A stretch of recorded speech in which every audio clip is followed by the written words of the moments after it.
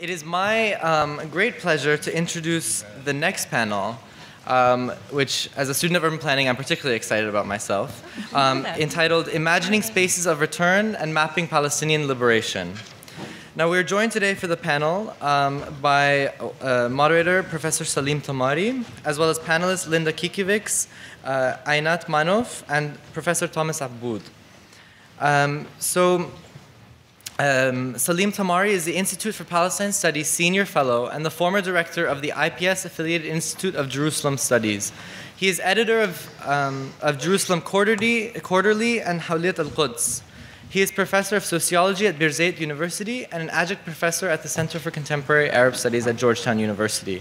He has authored several works on urban culture, political sociology, biography, and social history, and the social history of the Eastern Mediterranean. Recent publications include Year of the Locust, Palestine and Syria during World War I, Ihsan's War, The Intimate Life of an Ottoman Soldier, Biography and Social History of Bilad al-Sham, Pilgrims, Lepers, and Stuffed Cabbage, Essays on Jerusalem's Cultural History, Reinterpreting the Historical Records, The Uses of Palestinian Refugee Archives for Social Science, Research, and Policy Analysis, and finally, Mountain Against the Sea, Palestine's Unfulfilled Modernity. Professor Tamari is currently a visiting professor at Harvard University. Of the panelists, the first to be speaking will be Linda Kikiewicz. Linda Kikiewicz is an Andrew W. Mellon postdoctoral fellow in critical global humanities at Brown's Kogut Center. Her work critically examines the constructions of maps and borders in the modern era. Of central interest to her work is how people struggling for autonomy from a regime, nation-state, or other powerful social system contest dominant spatial arrangements and create new ones.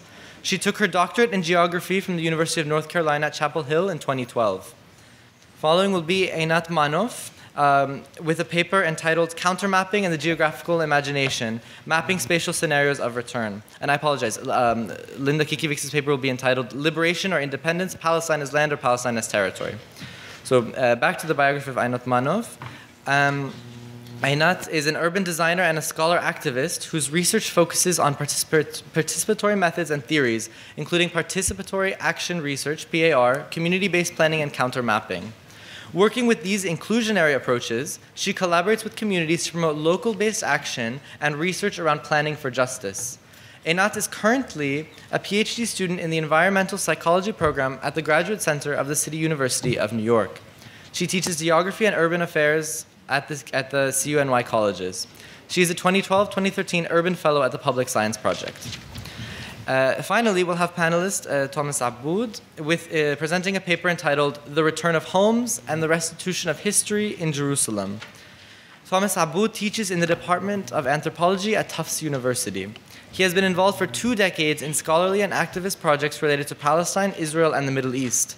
He is the author of the upcoming book, Colonial Jerusalem, The Spatial Construction of Identity and Difference in a Divided City. Thomas is also the author of National Boundaries, Colonized Spaces, The Gendered Politics of Residential Space in Contemporary Jerusalem. He is at work on a study of racial politics in Detroit that details Arab American and Black class, racial, and gendered encounters.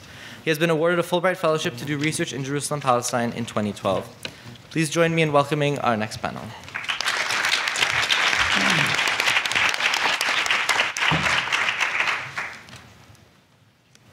Thank you, Alex. The title of this panel is Imagining Space of Return, and we have 3 very interesting presentations which address practical issues of return in the imaginatory and reconceptualization of ways we have been thinking about mapping discourse databases such as the UNCCP, and also practical visitation procedures. I'm very lucky and unlucky not to have received the papers today, so I can imagine what the speakers will say.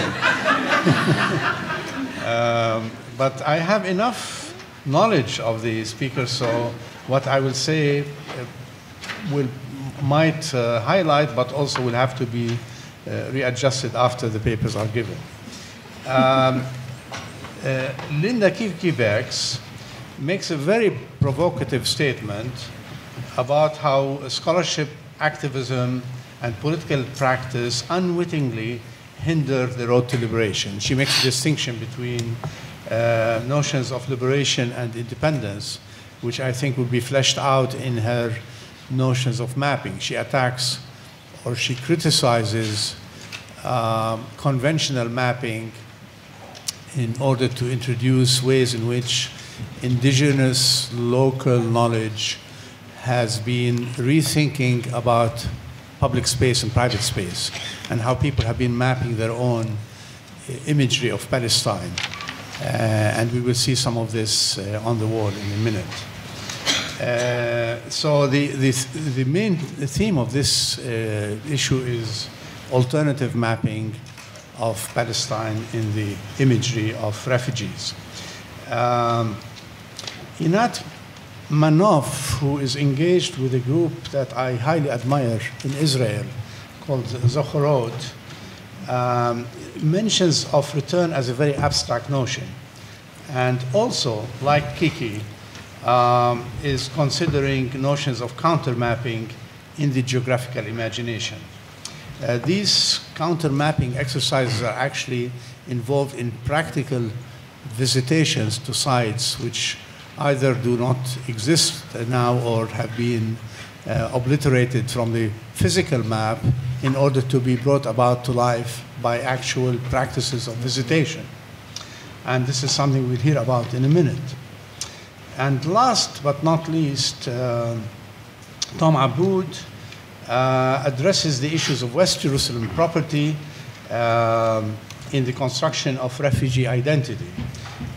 He will address, I suspect, the whole issue of the use of UNCCP records, which we heard about in the last session. Am I correct? And in order to see how the official understanding of restitution can be different from practical direct notions of restitution. This is something I am personally very interested in, and I hope to make some comments about it at the end in terms of the use and abuse of UNCCP records. So without further ado, I will introduce the speakers.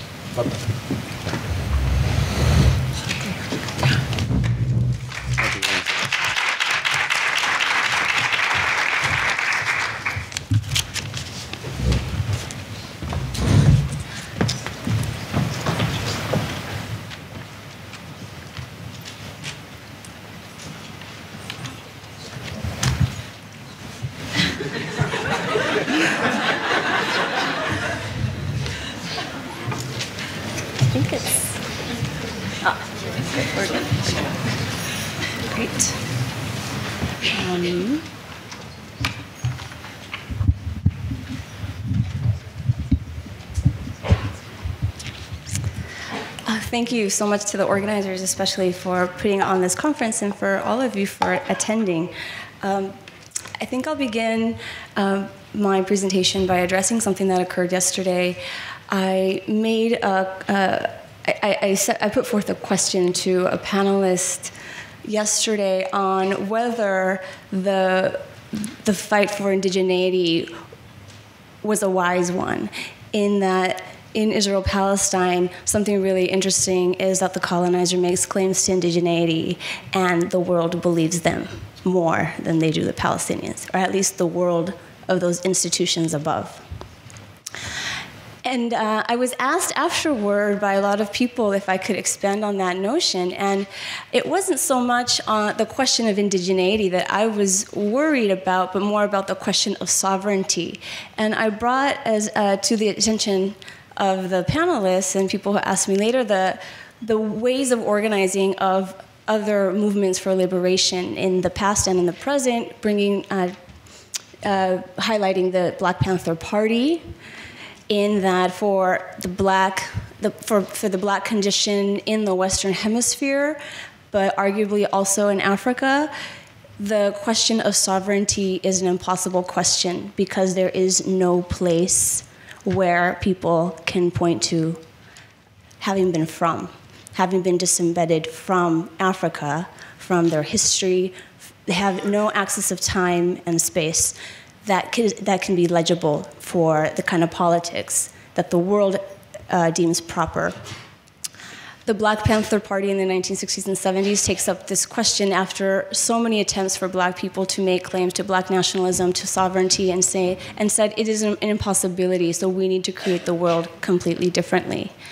The Zapatistas today are saying the same thing, even though they are confused by so many people who don't know what they're doing as an indigenous rights movement. They refuse to be thought of as an indigenous rights movement.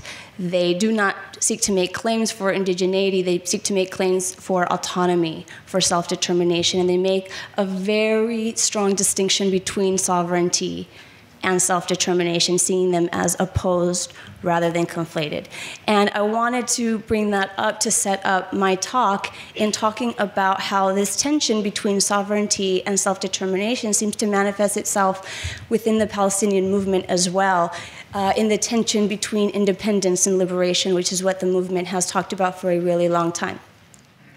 So what I'll do is I will look at the way that investigating the history of mapping Palestine can point to this and maybe point toward creative ways forward. Now, it's a conceptual intervention, but because it focuses so much on the role of power, it asks in our concept of power that we understand other ways of exercising power in order to open up a space for the practical implementation of the right of return. I begin with the premise that our conceptions of space are bound to the politics that we adopt. And what I want to do is look at, if that's true, what our reliance on the use of maps in thinking about the conflict and any potential solution has us think about what political power is like. Because in the history of mapping Palestine in the modern era, maps have been used as tools for dispossession. It's a history of colonialism. And so then I want to make 2 points on this. One is spatial, and one is at the level of space, and one is at the level of power. At the level of space, the point I want to make is that modern mapping practices create space as an object for control from above. And at the political, at the level of power, a related point that I want to make is that the production of space as an object to be ruled over also produces a relation of domination, of sovereignty, rather than one of self-determination. And I will tease that out very briefly before beginning. What I want to say about the relation of sovereignty is that it's a relation of domination-obedience. It does not fully allow us to truly collectively determine our lives. Its greatest myth is that we cannot act as creative actors. The only relation of power that it allows us is one of victim, where we are acted upon, or one of protester, where we act against. It doesn't allow for this creative relation. For the Palestine case, I find the production of space within this tension may be usefully understood as a distinction between the production of territory, this object of sovereign control, pitted against maybe Palestinian conceptions of Palestine as land, which is much harder for me to describe to you because it may be that it's not so easily seen as the way that territory is on a map. So I'll begin very briefly by just orienting us. We know we're in the Middle East and North Africa, circa 2000s, 21st century. These are the borders. I want to point out that when Palestine and the area first started being mapped by the West, those borders didn't exist. The Ottoman Empire in 1800 was not so worried about territory in the modern sense, but what was important territory or territorial control was trade routes, and that included the seas. But then we get here, our area of focus, Palestine, we get its borders in 1923, and this is kind of how we begin the story with historic Palestine. The set of maps that we're all used to is this one, the UN partition, the armistice lines,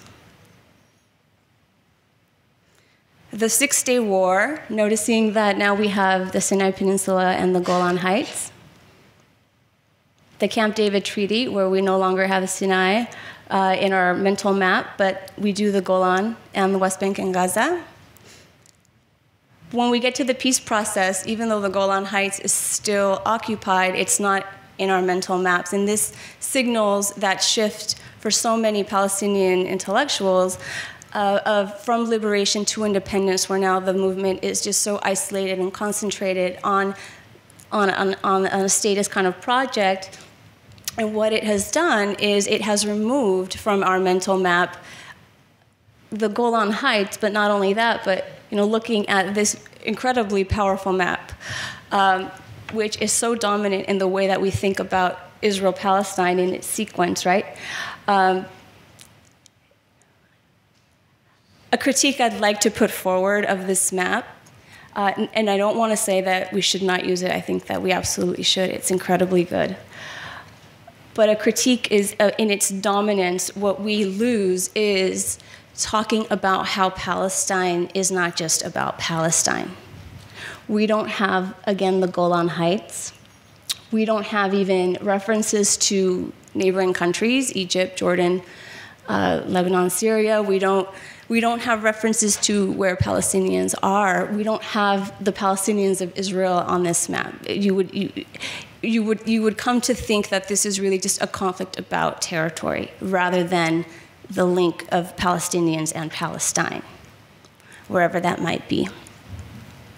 So in the history then of Palestine's mapping, modern mapping, and by that what I mean is the measurement of space in an accurate way so that it can be known by an external power, by people who don't live there. People who live there don't need maps. It's a history of warfare, of a biblical crusade in the 19th century, then of one of bounding land, of bordering land, and then a cadastre of private property. So beginning with back to the Eastern question, when the Ottoman Empire did not have borders, we get here, like I mentioned earlier, that territorial control, which included the seas, was important. And so we get the first mapping of Palestine, the first modern mapping or triangulation measurement on the ground by Napoleon's cartographers circa 1800. And it's a map for warfare. Here you can see it was a map of Egypt and the Eastern Mediterranean in the Encyclopedia of Egypt. And what this map was for, it's such a really great case study to show that societies make maps only when maps call for them. And the map that Napoleon's army was calling for was one of ground and coastal, naval and ground warfare. Because as you can see, here's a sheet for Gaza. The coasts are impeccably measured. They're really great. They're really accurate. And there's also topography. So it's for naval and ground warfare. They didn't go inland. But here is the sheet for Jerusalem and Jaffa. And again, the coasts and the terrain along the coasts are pretty accurate. But again, they did not go inland, but they wanted to include Jerusalem anyway. And you can kind of see the little caterpillar mountains more inland. They're not accurately measured. This was a map for, again, naval and ground warfare. Then you get the Crusader map, or the Neo-Crusader maps of the 19th century, where you had biblical scholars taking the Bible literally as a historical document and wanting to prove it as fact.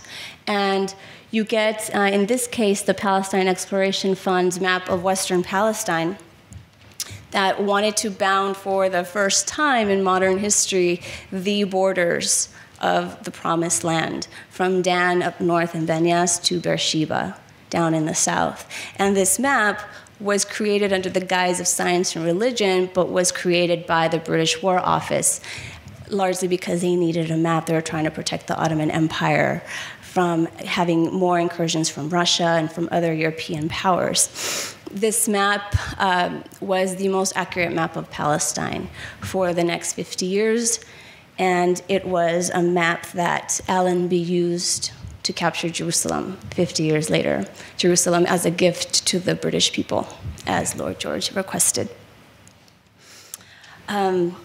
Here is one sheet, and I'll just zoom in to show here's Bethlehem. And what was important was, of course, the religious sites. They were trying to prove that these religious events actually took place.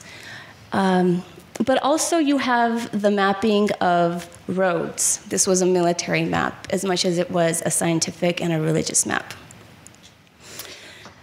Next you get the bounding of the area. Here's our Sykes-Picot map. And this, I want to point out, is not at all unique to the area. This was just the logic of the time. Here is the partition or the carving up scramble for Africa.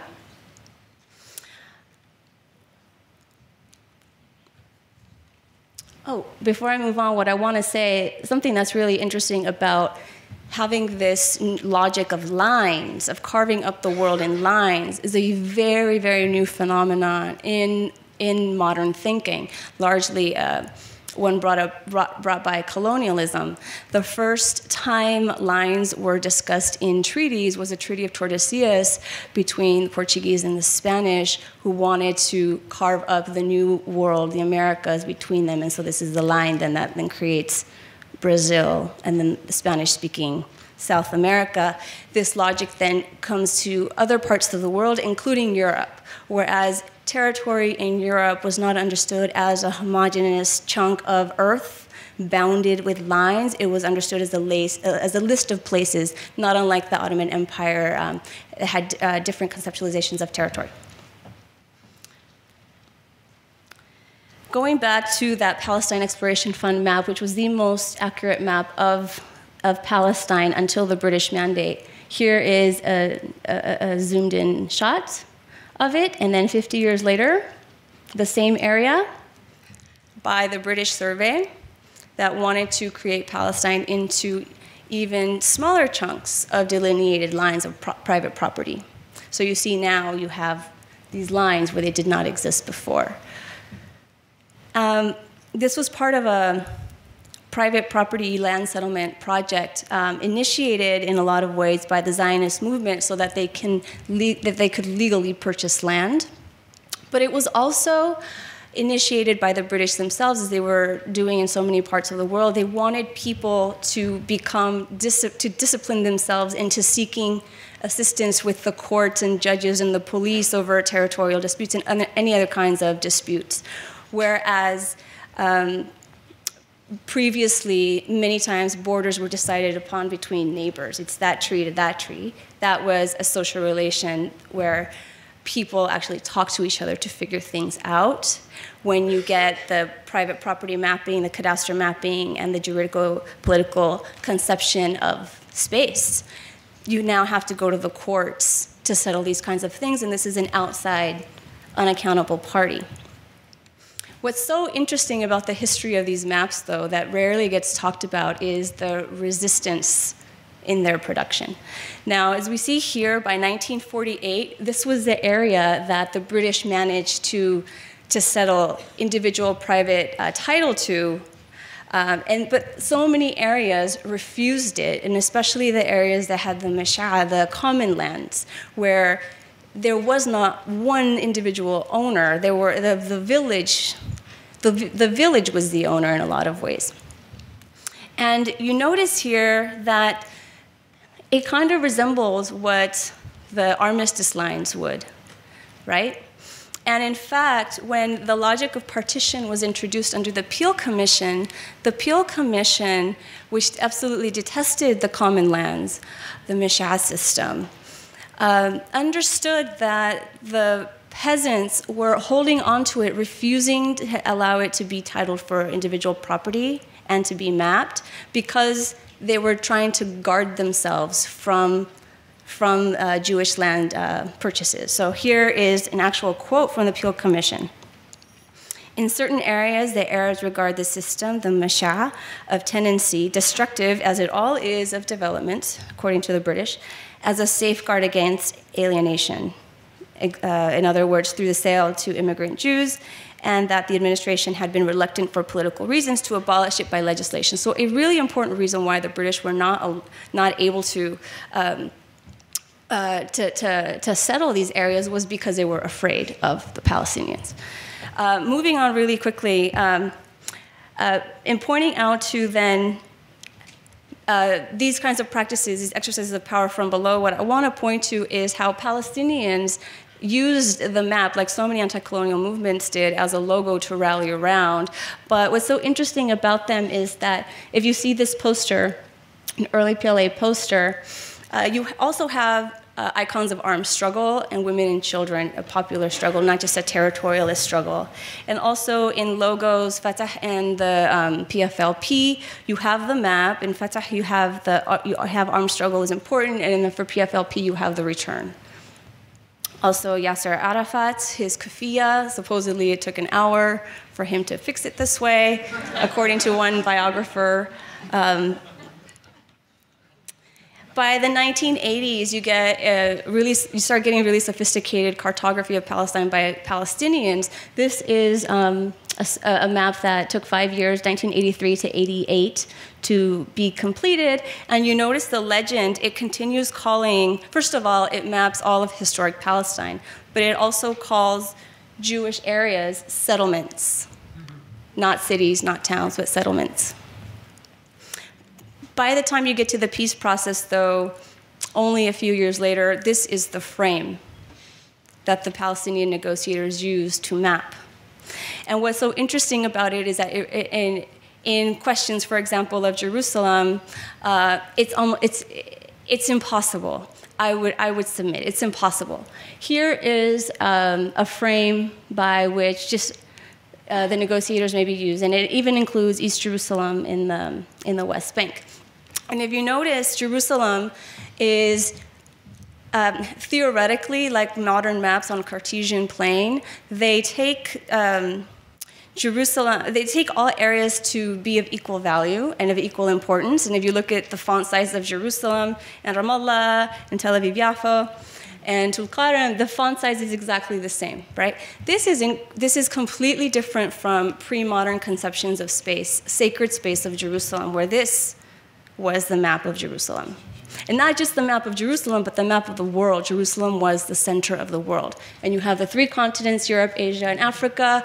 This is a late medieval map where you have the Americas also because they just figured them out. But they didn't really know what to do with them because the Bible never said anything about it, right? And what's so interesting about it is that in the negotiations, the Israelis will refuse to even talk about Jerusalem because it's too sacred. But you have Olmert telling the Palestinian negotiation, well, it's only 0.04% of the West Bank anyway. So there, that tension reveals how Jerusalem, while trying to be forced into this conception of modern Cartesian space, into territory, is still too sacred and cannot be mapped in that way, right? Something really interesting is refugee counter-cartography. This is on Google Earth, whereas in the negotiations on the left side, this is the acceptable frame, the yellow, from where to map. The refugees don't pay attention to that. And they map inside 48. And this map, actually, when it first came out on Google Earth, using a lot of Salman Abu Sitta's work, it proved itself to be much more threatening than any map that the Palestinian negotiating team had ever made. It caused a lot of a scandal in Israel because the map became so popular. The person that made it, Thamin Darby, he was always on the Google community, and because he was using Google Earth so much, and then he makes this map. the Google Earth used to have like the best of the Google Earth community, and they featured it worldwide. And one of the towns where an Arab village was put on, a little pin on threatened to sue Google because of it. So again, much more threatening, much more antagonistic coming from below than from above. You have a question? Could you just say exactly what those red marks? Yeah, thank you. Yeah, those marks are all the 48 villages, the Palestinian 48 villages. And if you click on one of them, you get pictures, you get narratives, stories, oral histories. Yeah. Also in refugee camps, this is the map you see. You never see a map of the West Bank and Gaza, right? So these are mapping practices from below that are just so frightening. I mean, this map has no authority on the ground, but it's incredibly powerful. It scares the Zionist movement so much more than any negotiating team maps do. This is a really interesting project, Subjective Atlas of Palestine, in that coming from artists, you have various ideas of where Palestine is. And here is a map of where the refugees are scattered worldwide. That's Palestine. You also get this map of Ramallah put on top of the wall, showing its extremities. And here's another version of it. You have a dead-end road on this side, a prison on this side, a settlement on the other side that the map just does not show you.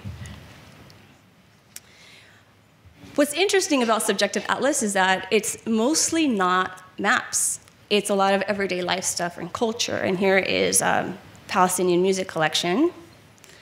Here is garbage keeping Ramallah clean. Here's a letter from a prisoner to his mother telling her that from prison, telling her I learned to read and write. That's Palestine too. Where they do have maps, they are fanciful and actually incredibly sophisticated, I would argue, and I'll give you two examples. One is this bottom one here of Palestine on top and below. So this is, for me, this is kind of what A.L. Weizmann and others have written about. Any two-state solution would really create two states on top of each other, winding and warming, where Jews never had to see Palestinians connected through tunnels and bridges. And then another one is, this is one of my favorite. I want to write it, just an entire essay on it. Because in a lot of ways, it's right. This is really just a game. That's rigged in many ways in the number of possibilities that are allowed. Another project, and I'll wrap up with this one, is one that I've been working on in Aida refugee camp. Now, I went to Aida refugee camp to just hang out with little kids, teach them art while they taught me Arabic. And then in the camp Laji Center that I was working with found out that I was a geographer, and they asked me if I could map the camp. And this was when I was doing my dissertation research, the early parts of it. And I wanted to say, no, maps have ruined everything. Haven't you been paying attention to what I've been saying? But what was really great is that we had these really awesome conversations together about, of course, the dangers of mapping. Maybe the Israelis would get them. They say, well, the Israelis already have them. We don't have maps. And so then we talked about how do we have this progressive, emancipatory relationship to the map. And it comes as we do it. And I'll give you an example of one, but just to set the camp. Here is, I managed to get a high-res aerial photograph of the camp that Israel took, the military took, that sold to private contractors, and then a Palestinian cartographer got it and gave it to me. Because on Google Earth, by the way, Israel is the only country that does not allow, it's banned to have high-resolution imagery of by US congressional decree. So I had to get this from other places, and so so the wall is up on the top, up there, and just more of a ground view version. Here's the wall, and on the other side is the olive orchard that was stolen from the camp, and then settlement, and then Jerusalem is that way, and Jerusalem is incredibly close. People will walk there. It takes less than an hour. But going back to it, here's the aerial photograph. We mapped the camp buildings, the streets, some trees, the wall. The black dots are the sniper towers. which in their size are very small, but in their reach they're very wide. So something that will map is the reach of the bullets. Lifting out one layer. Here's the map that, with the 1 minute that I have left, I want to leave you with. Lifting out one layer of the streets. This is a map that I traced, the professional cartographer, with my GIS, fancy geography software. And here are the streets, Ida streets. And I was showing them to someone in the camp that I was working with, Nidal Al-Azraq over there, who was helping me just make sure that I was tracing things correctly, because the camp is so crowded, you can't see too much from the aerial photograph. And I was asking him, are the streets okay? And as he was looking at them, he said, the rooftops are also streets. And I asked him to draw it. And the story, and he can tell you so much more, is this is how he sees the streets when you're under curfew, and you will be shot at if you use the streets that the cartographer is telling you are there. He made his own streets, from jumping building to building to building. Now, for me, this is so important to recognize how the limitations of professionals, professional cartographers, I'm using myself as an example, have people who don't live in the area, right? This is why we've needed maps so much, because we don't know the area. And this is why they haven't really needed maps. I was showing one of the youth the map of the camp from above, and he says, and he couldn't orient himself. He's like, I've never seen the camp this way, because he always sees it from below, from the alleys, from the rooftops, right? But then he said, oh yeah, I did see it one time. I saw it when I was arrested, and the Israelis asked me to point out my house, which is how they get their stuff. So I'll leave you with that, and then maybe we can talk some more in Q&A.